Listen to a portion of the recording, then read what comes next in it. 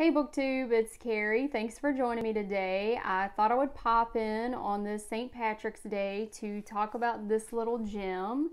This is the Humor of JFK compiled by Booton Herndon. It includes photographs and it's a little over 125 pages, so it's a very short, very quick, enjoyable read. I think most of us know how witty and charismatic President Kennedy could be, but this little book offered some anecdotes and insight into President Kennedy's relationship with his family, some of his close friends, political rivals, the press, and even some world leaders. There are a couple of stories in here about interactions he had with Soviet Premier Nikita Khrushchev, and they were all very entertaining. I thought I would share a couple of these little funny stories with you guys. So the first one is a joke that President Kennedy made in one of his early political speeches. This was actually before he became president, So he said, "I was almost late here today, but I had a very good taxi driver who brought me through the traffic jam. I was going to give him a very large tip and tell him to vote Democratic, and then I remembered some advice Senator Green had given me. So I gave him no tip at all and told him to vote Republican." What's really funny about this joke is that the press actually reported on this joke and people took it seriously, and cab drivers started writing into the papers because they were furious. And so Kennedy actually had to address this kerfuffle and say it was only a joke. I wouldn't not give a tip to a cab driver, so I thought that was pretty entertaining.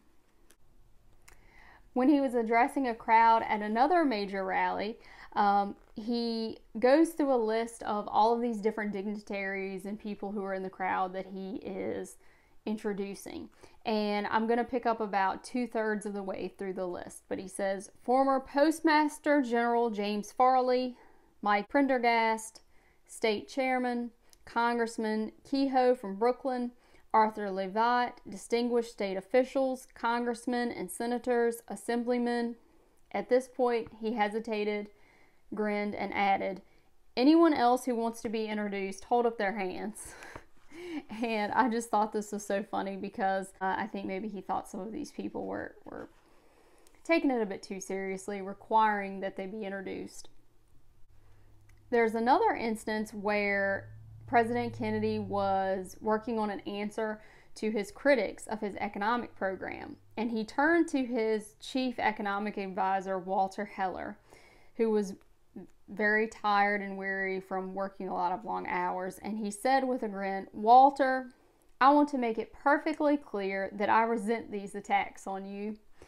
And I liked that one because I thought, in this moment where the pressure is on Kennedy, he could still inject humor into the situation, and also it shows the relationships that he had with the people who worked under him, which I think is something, for all of Kennedy's faults, I think that he did have close relationships and tried to have personal connections with the people who worked in the White House. He also kind of poked fun at his family and the lengths that his family would go to succeed in the political arena. And at one point, when he was at a campaign rally in Illinois, he said, "Ladies and gentlemen, and my sister Eunice, Mrs. Sargent Shriver, who lives in Illinois. One of my sisters is married to someone who lives in New York, one in California. We realized long ago we have to carry New York, Illinois, and California." Something else about President Kennedy, we do know that he was a bit vain, and he didn't particularly like the way the cartoonists portrayed him. They really kind of amplified his hair, and he thought that their exaggeration of his hair actually made him look heavier. So when a group of cartoonists came to the White House to visit, he said, "You see, the hair is much less than you have it, and I deliberately took off about 5 pounds before this meeting." And even at a moment where Kennedy was indisposed, he could also inject humor into that moment as well. There's a story in this book about John E. Powers, who was one of his old friends, and while Kennedy was the senator, Mr. Powers walked into Kennedy's bedroom and caught him at a moment where he was still in his underwear. And he said that Kennedy stated, "John, get out of politics or it will take the pants right off of you." Of course, you could inject lots of jokes to that little anecdote, but I'll just let it slide. I did enjoy that there were lots of little stories in here that highlighted some of the political situations of the time period, specifically dealing with the 1960 campaign. And in Los Angeles, there was a question from someone who asked, "Do you think a Protestant can be elected president in 1960?